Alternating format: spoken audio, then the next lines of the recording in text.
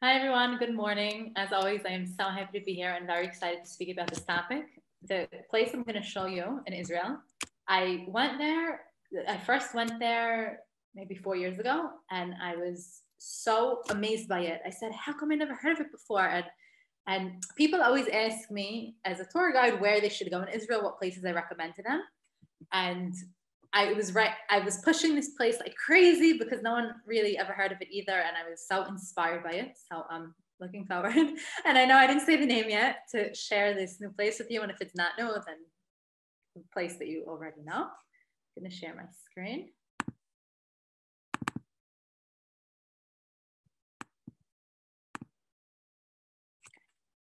Welcome. Caves. There's something I think since the start of time that has always intrigued human beings about caves, whether it's the dark, cool atmosphere that you could escape the hot sun, or if it's raining, you could escape. I think the mystery of what there is to discover, you go into a cave, you don't know how deep it's going to go. People are fascinated by caves. I think also people might have the opposite approach. If it's too narrow, that they're scared, claustrophobic, what if the roof caves down on me? So it's a loaded topic, and Israel has tons and tons and tons of them.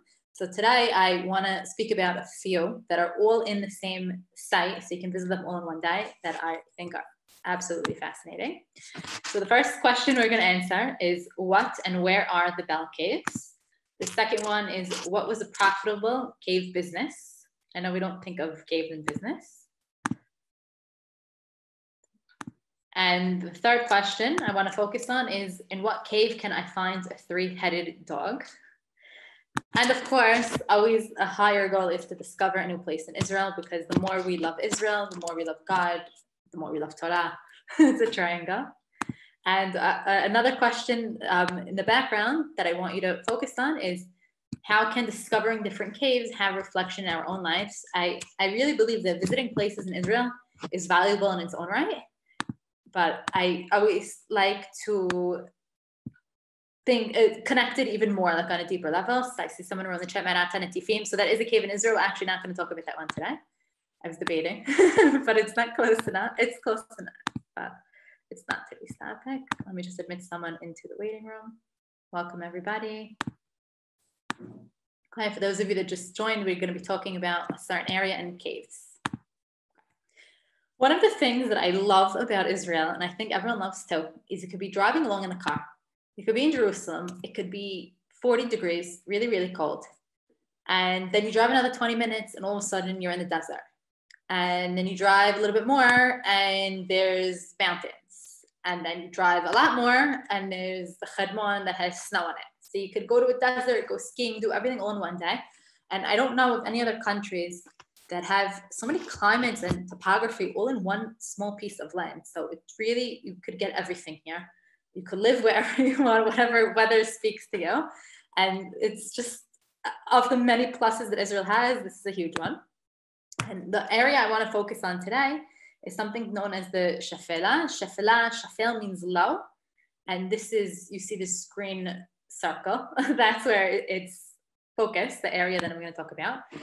Here's a map. I put it on the side because we're used to looking at Israel like this. And here's the Kinneret and the Dead Sea. So this over here, it's considered the Shvela, or the lowlands, low considered to what? So here we have the mountains of Guvrin, mountains of Yehuda. And then to the west of that is an area called the Shvela because it's lower hills. And that is the area we're focusing on today. Now, something that I want to mention about the ground of the Shvela is that it's very, very soft. So if you look at the diagram here, so look at number one. And after I put the pictures, I realized I did it kind of in a backwards order, because in English, we're used to looking from right to left, from left to right. Anyway, so here, there's a layer called Nari, which is hard, very, very hard rock. And this characterizes the Shvela. So what the people living there would do is they would dig through this hard rock to get to an area called kirton. Kirton is chalk. Think back to your school days with the chalkboard. It's very, very soft and easy to break, easy to dig through. And because people wanted to get to the soft ground, you see here this person digging a hole. The hole is not huge, because why dig through so much hard rock? Just dig through a little bit of hard rock and then you get to the soft rock. So you see the person is getting deeper down. And now if you look at the way, remember this picture, it's going to be significant later on.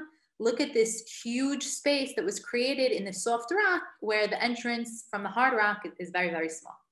Now, the Shefela is nicknamed Land of the Thousand Caves because when it's so easy to dig in ground, what are you going to dig in? You're going to dig caves. And if anyone, we're not going to talk about it this Zoom, but I'll just mention it. If anyone has ever crawled through caves with their family, the Bar Kokhba caves, that is in this area because when they were hiding from the Romans and they wanted to dig caves and be underground, you need it to be easy to dig in. So that's in this area. That's the nickname for the Shefela, Land of the Thousand Caves. And the whitish color over here, so this is the chalk. First question, what and where are the Bell Caves? A few years ago, I was with my course, like I mentioned, my tour guiding course, and we came to the Bell Caves, and I never even heard of them, and I just spent 5 minutes just looking in awe that something like this exists. Now, if you haven't ever been in them, I'm going to show you a picture in a minute. It's worth it just to go and see. It could be a 5-minute stop. It could be a 20-minute stop, or it could be a 2-minute stop to just go and see. Very, very worth it. So where is it? I always like picking my center mark as Jerusalem. You drive about 45 minutes to the Shefela. So the area now, I'll say what we're talking about, what it's called. It's called Bet Guvrin or Maresha. It's a national park. Why 2 names? Because it's 2 towns that are very close to each other, so they just kind of join the names. This is where the Bell Caves are, the Bell Caves of Bet Guvrin. This is me. My hair is a different color than very blonde. And you see from looking at the picture that I'm not in this little dark brown cave where I could barely stand and that's claustrophobic. Look at how wide and big it is. And you see that there's light streaming in. It's not a dark place, and not because there were lights there. It's just light out. And look how you see that there's a really, really high ceiling, and whoever took the picture had to take it from really, really far back. Here's another picture of it. You see this huge, huge expanse. Now it's really more than 1 cave joined together. And I also want you to notice, and I'm going to talk about it in a minute, that there is light coming down from the top, and the hole is from the top. I mean, originally the hole was only from the top, but they want people to go in. And even back then, sometimes they'd make another entrance that was easier to access. So these are the Bell Caves, called so because they are shaped like a bell. So here's another picture. It's just amazing that a place like this exists. Oh, okay. Here's another one. Okay, I want to talk about this, and then I'm gonna go back to the other picture. So after I spent my 5 minutes in awe, wow, what a cave. The next natural question was, is this man-made? Is this natural? If it's not natural, who dug it, when, why? So I think you could tell from the question that it was dug. This is not natural. I mean, the rock itself is natural, made from God, but the caves itself, human beings made. And if we think back to the diagram where we said they're digging through the hard rock and they're making a water expanse down below, so this is exactly it. So what the people would do is they would dig through the top, and they would dig wide enough for 1 or 2 people to fit, and then they would get water as they got lower, and they would have these rectangular blocks which they take through on the rope, and this was how the caves was formed. So they would dig from the top, and that's why there's light coming from the top, because that's originally where the entrance was. What did they do with all the material? They used it to build, and eventually some of these caves were turned into other things for storage or whatever other needs that people would have. But that's how it was dug. When was it dug? It was dug in the 600s, 700s, the end of the Byzantine Empire, beginning of the Muslims. And this picture over here, it says inscription with question mark. A really fun activity you can do if hopefully you go visit with your kids, other than it just being so cool. There are actually some inscriptions in the cave. It has the name of God, Allah, in Arabic inscribed somewhere. There's also a cross inscribed. And the Christian inscriptions are higher up because the cave, because they were an earlier time period. And later on, when the caves got deeper, if they were working on the same caves, Muslim period, the Muslims would do it lower down. So I don't know what these people are looking at. It looks to me like they're just looking at a wall. So I said maybe they found one of the inscriptions. So it's a really fun thing to go and look at the inscriptions in the cave. And something else you will see in the cave, and this I'm gonna just add to never, ever, ever do this. Because the cave is very soft and it's easy to carve, people carve their names. And it's destroying the beauty of the nature. I know people have their personal, they want to leave their mark, but don't do it on a cave. And I remember once I was with a group in the caves, and all of a sudden I saw one of the adults carving his name. I almost had a heart attack because I didn't like, I don't know, I thought it's obvious you're not supposed to carve your name in a cave. So I very maturely and nicely said, let's not do that. So that's something, unfortunately, we'll see on the cave, but not what we should do. So those are the bell caves. Really, really cool experience. Now, an amazing thing about caves, especially that they're in Israel, if you come in January in Israel, it might rain. If you come in the summer, it might be hot. I know this past week was super, super hot. I didn't really go outside during the day. I went once the sun set. And cave is closed. So it's a great place to visit all year round if you need an idea of what to do. And another thing that's really fun, how you can make it fun for kids, even more fun than it already is give them a flashlight. Kids love flashlights. You give them a flashlight, you see if they can find things in the cave, and also it's dark-ish, so they can shine it around and you made their day. So here, and Maresha bet Guvrin, it's possible to spend an entire day there. I'd say usually after about 2 hours, people get hungry, they want to go for lunch already, but you can spend a lot of time there. So it's a great activity, and it's pretty close to add into your itinerary if you've never done it. Now I'd like to move to the second question. What was a profitable cave business? Another cave that exists in this complex of Bet Guvrin Maresha, and you notice also how high the ceiling is and how big it is.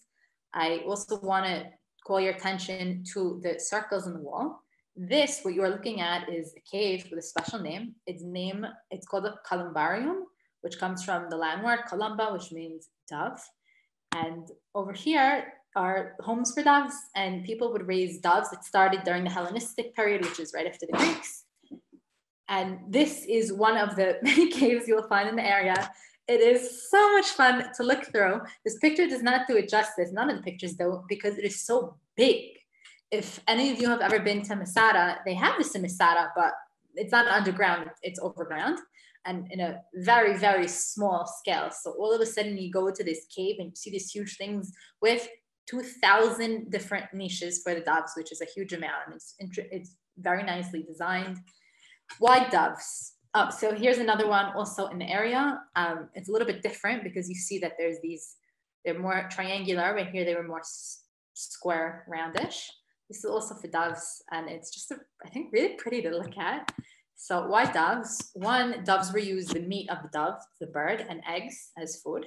Their droppings were used as fertilizer, and they were also sacrificed in rituals. And we know if we open the Torah, when people would give korbanot and they were birds, they would do torim or b'nei yonah. So doves is something that was very common that people would use. And now I want to tell you a really great tale, an alternate tale. Where did the holes in the cave come from? So the practical answer is they came, they made them, the humans made them for the doves. But here's another really great story. So we mentioned that it started in the Hellenistic period. And now I want to tell a tale. So I'm using the word tale because, well, you'll see that back then, every city would have its own god. And the god of Maresha was Aphrodite, and she was the goddess of love and beauty. And the people of the town, they wanted to make a statue in honor of her. And it took them many, many years to collect enough money to build a statue that they wanted. Finally, they got the money that they needed, and they made this really gorgeous statue of white marble. And she had these gold delicate sandals, and Aphrodite was wearing gold jewelry and pink silk clothing. And the real beautiful part was her eyes. She had 2 huge diamonds in her eyes that sparkled, and the people said, we can't leave this gorgeous statue out in the sun. The sun's rays might harm it. Let's put it inside a cave. So they take the statue of Aphrodite and put it in the cave. Now let's put this on the side. In this same town, we have a young couple that's in love, a young man and a young woman. And the young woman, she's the daughter of the rich head of the city. And the young man is a simple shepherd with no money. Now the couple would meet every night and they would discuss how much they love each other and that they want to get married. And they would plan their future, how many kids they're going to have. They picked out the kids' names. But there was one problem, that he didn't have any money to marry her. But he said, it's fine, we'll come up with a plan. Now time goes on and he doesn't have any money. So he thinks what he should do. Should I go and should I sell? But then if I sell, maybe my love will marry someone else in the meantime. Should I work very hard and save up? But that's going to take too long. And as time goes on, the woman gets frustrated and she says, you don't really love me, because if you really loved me, then you would find a way to marry me sooner. And why is it taking so long? And he's very frustrated. He doesn't know what to do. So he goes down to the cave with the statue of Aphrodite. And he starts praying to Aphrodite. Also, I didn't mention that the people of the town, every morning before they went to work, they would go and they would pray to her and for luck and for help. And then every evening after they came home, they'd come and pray to her as well. So he goes one night to pray to Aphrodite. And he says, Aphrodite, you're the goddess of love and beauty. And we're not married because of money. Why is that even a real thing? Please, please help me. And as he's looking at her, all of a sudden he sees the spark in her eye. And he goes, really? You would do that for me? Thanks. So he says, Aphrodite is giving me a sign. She wants me to take out one of her diamond eyes and sell it. So I'll have money to marry the woman of my dreams. So he comes, the next day, he comes after everyone goes to sleep. He comes with a chisel and a hammer and he starts working on it. Now, of course, the people of the town were prepared for something like this to happen because the big diamonds, so it was really, really glued in tight. And he's working all night. The previous night, he also told his girlfriend, we'll call her, start selling a wedding dress. We're going to get married in a few weeks. And he wouldn't divulge the exact details of the plan, but he said, I have it all covered. So now he's in the cave and he's digging. Finally, he's successful and he gets a diamond out. And now it took him so long that the sun is already beginning to rise and the people are coming in the cave because they're coming to pray. He doesn't know what to do. He quickly digs a hole in the side of the wall. He sticks the diamond in, covers it up, and leaves. Now the people come down and they see that Aphrodite's missing an eye, and they're horrified. How could someone have desecrated the statue? There's no way we could get enough money to get a new eye. And of course, the young man is also mourning with them, so upset. How could this happen? But secretly, he's really, really happy because now he has a way to marry her. So then he comes back the next day he comes back to get the diamond and he can't find it. So he said, that's weird. I thought I buried it there. And then he digs another hole. Still can't find it. And then another one, and then another one, and then another one. So you get the picture. Every night he keeps coming and digging more and more holes. In the meantime, he doesn't find the diamond. The woman marries someone else. And that is the tale of why the cave has so many holes, because this man is looking for his diamond. So it's a tale, but I think it's just a really cute way to look at it as well. You learn through this tale history that the Hellenist Greeks were in this area, and it's also really cute. So I wanted to share that. I want to mention doves in the Mishnah, that the Mishnah talks about Masechet Shabbat, about feeding your animals, and it says what animals you need to make sure to feed even before you feed yourselves. And one of the things it mentions at the end, it says Lifne Yoneh Hedisiot. And these kind of yonim are doves in the columbarium. There were two ways they raised doves. One was above ground and one was underground. And the ones underground, they need to be taken care of more. So Masechet Shabbat, it talks about the importance of feeding them. Just wanted to add that in. Okay, this I found online. I want to go and stay there. How cool. It's in the area. It's an original cave, but it's a little bit too perfect. And how great, it's right above the bed. To be original, but this couple decided that they want to give people an experience of staying in a columbarium and in a cave. So I think it's actually a great idea to have in a bedroom, because you can just stick your stuff. You have stuff you want to put in a night table. So actually, if you're interested in staying in a place like this, know that it exists in the world instead of your hotel that you go to over and over. I think this could be a really great experience.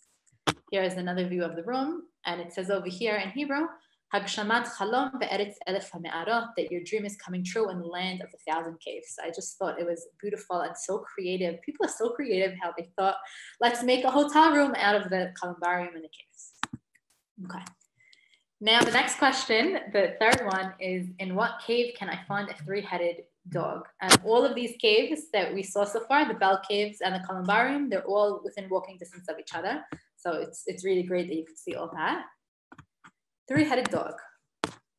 This cave that you see before you is called the Tzidonit Cave.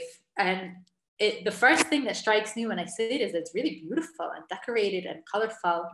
You'll notice that it has, it's hard to tell from the picture, but these are holes that go in on either side. And you see this triangular pediment over here, and also back here, you see a triangle. So there was attention put in design. This is a burial cave. And we know who was buried in the cave. It wasn't Jewish people because of an inscription that we found. And I'm going to show you the inscription in a minute. How was this cave discovered? So it was discovered in 1902. There were a bunch of people living nearby, and they discovered this burial cave, and they decided to steal what was in it and sell it. And once they did that, the archaeologists found out, and then they came and quickly took pictures of everything to document it. Now, what are they stealing? It's a grave. Isn't there just bones? So I mentioned that this grave was not for Jewish people. And we're going to zoom in a little bit and see that a lot of the elements are Greek. And the cave was by Sidonian people. Sidon is a place in what's present-day Lebanon, non-Jews, but there were also Greeks in the area, influence of culture. And one of the things that the Greeks believed, and something they did, is they would bury their dead with a coin under their tongue, because they believed that they needed the coin to pay their ferry in the underworld to go from the land of the living to the land of the dead. And if they didn't pay their fare, they would become a ghost, because they would never be able to fully find rest in the land of the dead. So they would put these coins under the tongues, and surrounding people knew that. And they said, I want to get a gold coin. Let me go undig the dead. I don't know if that's actually what they found, but that was one of the things that people would know. So what's the inscription that was found? Now, when we find writing, we love it, because then we can know for sure what it was. And here it is. So it says Apollopanis, and notice the name. It's not a Jewish name. Son of Sismaos, head of the Sidonic community in Maresha. So here we have a name of where we are. Loves his nation, does more good than any other person, ruled for 33 years and died at age 74. This is his burial cave, and there were a few generations that were buried there as well. Now, if here I'm zooming in, none of these pictures are original. What happened is we had the original ones, and the archaeologists ran to take photographs of it, and then the cave was vandalized, and it was reconstructed based on photographs. So at least they took the photographs, but this is what it used to look like. I want here, this is something that comes from the Greeks, the amphora on either side. And notice these two birds over here. The job of the birds is to carry the soul of the deceased. And something you'll see on either side, here's the holes where you would stick the body in, is animals. There are all animals depicted all over the place. Here's another one. Here's people in the cave. Someone taking a picture there. Some of the animals are real, some are mythological. This one in the back looks like a mythological creature. And something that's very striking when you visit the cave, and maybe a little bit in the picture, is that the proportions are a little bit off. If I look at this picture, his body looks a little bit long to me. His front leg looks a little bit long. And one of the explanations given for why the proportions were off is because the artists making it, they never actually saw the animals. They would see pictures in a book of the animals. And it's not like back then they could take a photograph and stick it in a book. It was based on what someone drew. So they were doing this based on what they heard that exists in the world. So that's one of the reasons given for why it's not proportionate, the animals. And we come to the answer, where could you find a three-headed dog in a cave? I was thinking now it's a fun challenge to give to kids who could find a three-headed dog, or who could find this, who could find that. I really think every place in Israel that adults want to see, if you think a little bit, you could come up with the most creative and fun things for kids to do, and turn every place into this fantastic experience. I think for adults also it's fun. Who are we kidding? Adults like having fun also. So this is Sir Eress. I don't even know if I'm pronouncing it right. I actually looked up how to pronounce it and I forgot. This is a three-headed dog, and he would guard the underworld and make sure that only the dead could come in. So he is depicted on the wall as well. Something that we said is in the inscription, it said Maresha. Now, I love, love, love. Out of all the places in Israel I love going to, my top places are places that if I open the Tanakh, I'm going to see the name inside, because I love Tanakh and I love going to what's mentioned. And Maresha, luckily for us, is a place that's mentioned in the Tanakh. So when you're there with your family, you could open the Tanakh, read the Pesukim, which I'm going to share with you where it's mentioned, and say, this place in the Tanakh that's mentioned, we're there right now. And I get this spark of joy from that happening. So the first place it's mentioned in Sefer Yoshua, when Yoshua is dividing all the Nachalot out to the different tribes, Shevet Yehuda, they get an area, one of the, we see over here, I just pointed with my finger, you can see my finger. One of the cities mentioned is Maresha, Ukila, Maresha. So that's where we are now. Another mention is that Rechavam, the king of Yehuda, he was fortifying cities against the enemies. And we see over here, Vayeshev Rechavam Yerushalayim, Vayiben Arim Lematzor Yehuda. So he's building these strong cities, Ve'et Gat, Ve'et Maresha. So that's another story, another mention of Maresha. And the third one is there was the battle between the king of Yehuda named Asa and against someone named Zerach HaKushi. And it says, Vayavo Ad Maresha. He came until Maresha. And now when we found this inscription in the cave, we say, hey, this is really Maresha. So we came to this biblical place. Now, I kept switching between the two names, Maresha, Bet Guvrin. After the Roman period, Maresha was destroyed, and then the city moved later on to Bet Guvrin. And Bet Guvrin is actually mentioned in the Mishnah and the Gemara. So you could, if for those of you that are fans of Mishnah and the Gemara, you could open that up and show those references. But they're really close nearby, so they're kind of joined together. Now I want to throw in a bonus. This is not a cave, but you cannot go all the way to Bet Guvrin, Maresha, and not visit this. Look at this picture. I think I already gave away the answer. If I asked you where was it taken, you see ruins. It kind of, I'm going to say kind of looks like the Colosseum in the fact that they're both amphitheaters, but the Colosseum, you know, we have it in our mind, pictures of what it looks like. But I want to draw the parallel because if you do not get a chance to go to Rome and you only go to Eress Yisrael every single vacation of your life, which is fantastic. It's fantastic to go to Rome too. I've been there a few years ago. You can see this, and this is an amphitheater. Now, here's in Bet Guvrin. Here's another picture of it. People often use the words theater and amphitheater interchangeably. They're not interchangeable. A theater was for plays. An amphitheater was for gladiators, fights among animals, fights among people, animals and people. And something you'll notice is the wall over here, how high it is. You can't tell from the picture, but you could take my word that it's 9 feet high, because when the fights were going on and the Romans built this, they didn't want the animals to be able to jump up at the crowd or people to be able to escape. Also, this is called the arena. Arena comes from, it's made of sand, so it could soak in the blood of the people that were killed there. And there's over 3,500 seats, 11 rows, and this is something you could see at Bet Guvrin. Now, something that I really like is how accessible it is, and it's really the only amphitheater in Israel that's open to the public like this, that in such a great state. 95% of what you see is not touched. I mean, this was all rebuilt, but this is all original. Now, there are other amphitheaters in Israel. If you go to Bet She'an, for example, I want to do a zoom on that. There's an amphitheater there. However, usually, in Israel at least, they would build something and then they change it into an amphitheater, but here it's an original purpose. And even very cute how they did. You see here the voting if the person should live or die, which is what happened at the end of the gladiator games. And it's just a fun place to be. You could think of a lot of fun games to do there.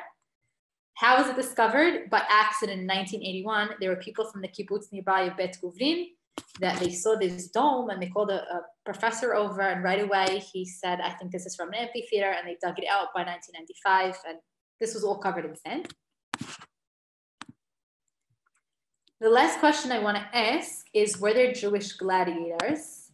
And we know that there were. So if we open up Chazal called them Ludim, based on the Latin word ludius, which meant players. And Shimon ben Lakish, Eress Lakish, mentioned all the time in the Gemara, was a gladiator. And then eventually he left the gladiator life and became Eress Lakish and a rabbi. And according to Masachet Gittin, he sold himself to Ludim. So we know that he was. Also, there's accounts, not necessarily by Jewish sources, but by others talking about fights. Here's another Jewish source in the Yerushalmi. Were Jews allowed to go to gladiator games, allowed to watch something? So I didn't include the opinion before, but there's opinion before that says, no, you can't. Here it says someone is in an amphitheater, it's killing you, you can't watch it, it's asur. Then Rabbi Natan mitir mipnei shnei dvarim. But Rabbi Natan says Jews can go watch the games for 2 reasons. One, because at the end, when you're voting, if the guy should live or die, so he could scream, tzavach is scream and save the people. He could save the gladiator that's going to die. And the second reason, and the Thari said, that if the person is in fact killed and you were there and this guy was married, then you can tell his wife that the husband was killed and the wife won't become an agunah and she can get married again. So this is mentioned in the Talmud Yerushalmi, so we see that it was a thing also, unfortunately, that Jews were gladiators as well. And you see this picture in Bet Guvrin of the two people fighting, which is cute that it makes it more real. And here's the picture we saw before of the royal family. You can go under the amphitheater seats, and I like how it's so accessible. In Israel, so chilled, you can just go and climb on these things and see these things where in other countries you maybe can't do that. So it's also fun to go under the seats. And the last thing I want to mention about Bet Guvrin is they actually have a bike path where you could go around the entire trail. So it could also be a really fun way. If you get exercise, you could also walk it, but you could bike around, stop from place to place, see what it has to offer. So that's another idea. Now I'd like to summarize. So we opened up talking about caves and how caves have always interested humans forever, the mystique of the caves.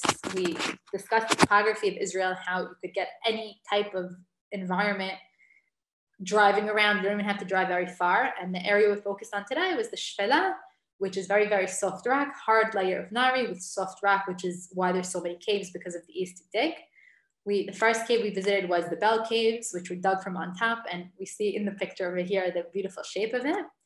Profitable cave business, we spoke about the raising of doves, and we saw in the columbarium, the holes, there were two stories that we told. One was the practical one, the real one of how the holes are built, and then we shared another nice tale about Aphrodite. We saw the Sidonian cave, which was a burial cave, and it was just beautiful to see all the pictures and the different animals. Biblical Maresha. Maresha is mentioned in the Tanakh for Tanakh lovers, and a bonus that's in the area also, Bet Guvrin is an amphitheater. We spoke about Jewish gladiators, that such a thing did exist, and finally a bike trail. So to emphasize the name, this wonderful place in Israel that I hope you go and visit is called Bet Guvrin or Maresha. And I'm also going to mention that it is a UNESCO World Heritage Site. I feel like I've been doing a lot of them, mentioning World Heritage Sites. The UN recognizes how special the formations are, how beautiful it is, and it's also on their list. About 16 of them in Israel. And the last question that I just want to answer is, we said we'll keep in the back of our mind, how can discovering different caves have a reflection in our own lives? And when I go to caves, especially these, the first thing that strikes me is how cool it is, and it's the secret underworld, and who knows what you could discover and what there is. Then if I take a minute and ask that question to myself, I literally could ask, what do I have in my life that's undiscovered, that needs further exploration, a talent I want to tap out more, something I want to discover even more, and what worlds exist that I don't know about in myself or in other people or just out there. So that's something that I think about sometimes when I go to caves. And I want us to ask ourselves what parts of us are still uncovered, what could we explore and learn about ourselves. Thank you so much for joining. I hope you take a trip to Bet Guvrin and Maresha and have an amazing day. Thank you. How close are these caves to the Stalactite caves? Do you know? It's a drive. I'd say like a 25-minute drive. Maybe even less, but it's the same area. Yeah, okay. Because you definitely taught me again something new. These caves I did not know about at all. So thank you very much. You're welcome. Thank you for joining. Thank you. You're welcome.